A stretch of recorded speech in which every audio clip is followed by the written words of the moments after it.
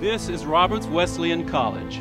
It grew out of ideas, seeds sown 150 years ago by a team. The Reverend B.T. Roberts, his wife Ellen, and their handful of colleagues founded Chi Seminary in 1866, right here in what was fertile farmland near the booming metropolis of Rochester, New York. They created a place of learning where students could come to receive thorough, practical training for their vocation, a place where teachers invested in the well-being of students as well as their academic success. Ignorance was dispelled through a transformative education that revealed the divinely instilled potential of every person to change the world.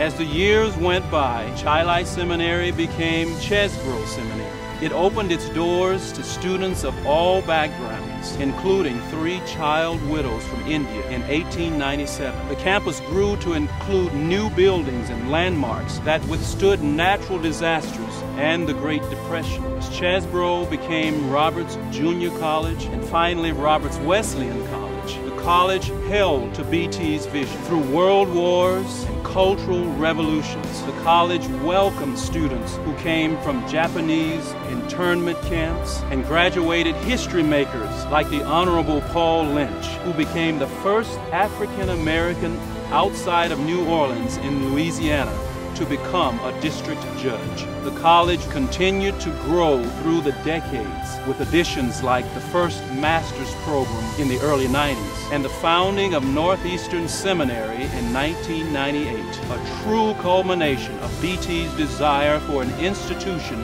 that would equip women and men for ministry.